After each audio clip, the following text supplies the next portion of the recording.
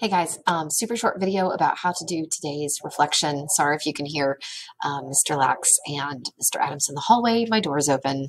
Yay! Okay, so to do today's reflection, you're watching the video that's right here. You're going to scroll all the way down to where it says reply, click reply. You have a few options to share your poem, which is your choice if you want to share your poem today. If your poem is written, you can type it into this box, but I don't recommend doing that.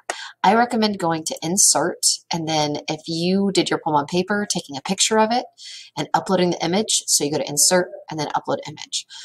If you guys did it on Google Docs and you want to share your poem, then go to insert and then document and upload the document. That means that you're going to have to download the document from Word first. There is another way to do it.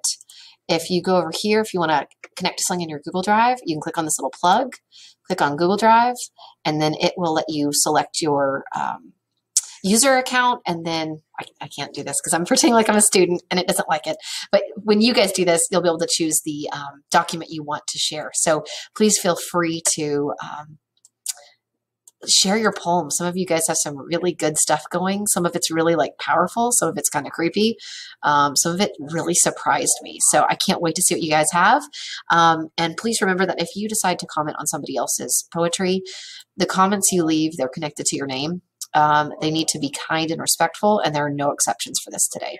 So yeah, have fun, enjoy, and if you wanted to include spoken poetry because you're super brave, there's a way that you guys can actually like do that too, I believe. Maybe not. I'll let you play around with that. All right, bye for now.